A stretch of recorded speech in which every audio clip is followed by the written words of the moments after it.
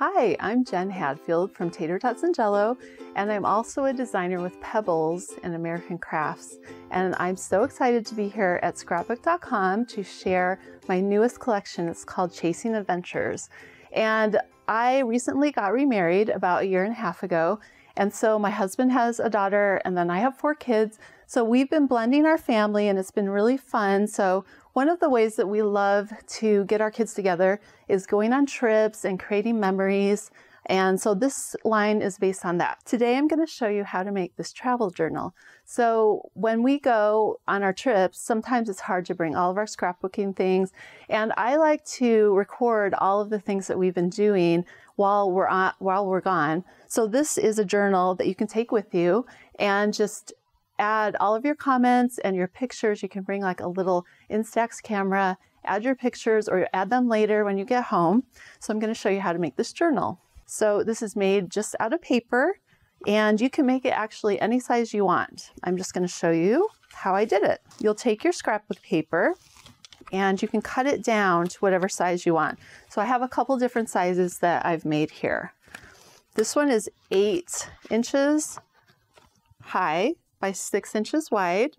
And what you do to make the outside kind of sturdy is you connect 2 pieces of paper for the cover, and that makes it so that it holds up really well. So what I did with this, I made 2 different sizes, but I'm just going to show you how to make this larger size. So I take my scrapbook paper and I just fold it in half. So this is 8 inches by 6 inches. And then so I have 2 pieces of paper. We're going to add the 2 pieces of paper together. And I think I want this to be my cover. So this is the same paper that I used on this album. So then all you're going to do is just attach the 2 pieces of paper together. Then you're going to just put this on top of this like this. So you've added your 2 pieces of paper and added the adhesive behind it. And on this album, I put a hole punch through the back with an elastic. And that way, when you're on your trip, you can just shut everything and all of your little pieces stay inside. So now you're going to add the inside pages, which are just a tiny bit smaller than the cover.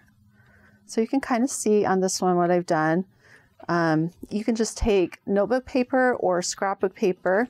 So on this, the first page here, I just put another piece of scrapbook paper inside just to add a little bit of cuteness to it. So this is just a little thicker. That's from my line. It's I have different sayings.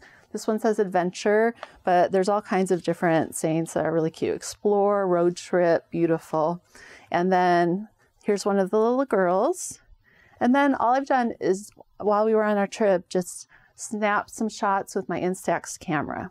And that leaves a room for you to be able to add all of your notes and all of your memories while they're still fresh in your mind. Then in the center, same thing. And there's really cute washi tape in this line.